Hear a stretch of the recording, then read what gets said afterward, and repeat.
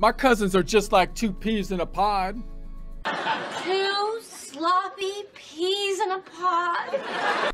They really want their own place. Well, if he's moving in, I'm moving out. I mean, you think living with two people in a studio is bad?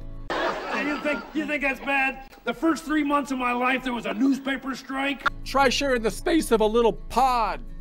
But the women here aren't comfortable sharing a bathroom with... Those dang peas hate each other. With what? With what?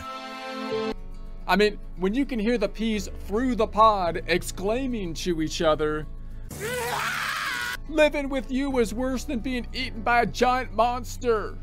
I'd rather be murdered. That's when you know the veggies, they're ripe for picking. They're ready.